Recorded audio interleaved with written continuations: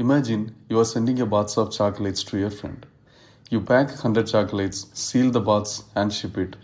But the delivery guy eats half of them during the trip. Your friend opens the box, sees only 50 chocolates, and reasonably assumes you sent 50. There is no clue that anything went wrong on the way. Your friend doesn't have an option to verify what was originally sent and what is actually received. That's exactly how silent data corruption works. To avoid this, the next time you send chocolates, you attach a tiny note that says 100 chocolates inside. Now, even if the delivery guy eats some of them, your friend immediately notices the mismatch. The box contains 50, but the note claims 100. The little note is your checksum. A checksum is nothing more than a small piece of information attached to your data, so the receiver can verify whether the data was changed, corrupted, or tampered with. The note doesn't fix the missing chocolates, but it exposes the problem. Now let's see how this works in the technical world. Computers don't send chocolates, they send bytes.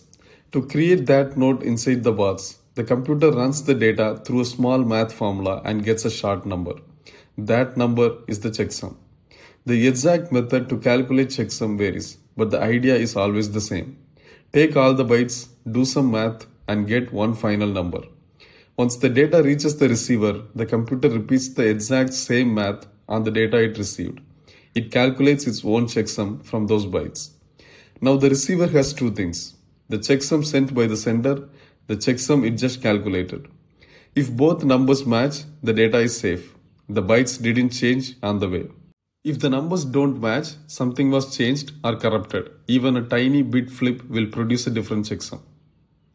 Checksums are most commonly used in several areas to identify data corruption. For example, files downloaded from internet comes with the checksum. After downloading, your computer calculates the checksum again. If both numbers match, the file is safe. If not, something went wrong during the download. When two computers talk, each packet of data carries a checksum. If any bit changes on the way, the checksum will not match and the packet is thrown away. Hard drives, SSDs, and even databases use checksums internally to make sure the data hasn't corrupted. Checksums may sound complex, but the idea is straightforward. It is just a small number that helps the receiver check whether the data arrived safely. Just like the note inside the chocolate box helps the friend spot missing chocolates, a checksum helps computers spot missing or changed bits. It doesn't fix the problem by itself, but it makes sure the problem doesn't stay hidden.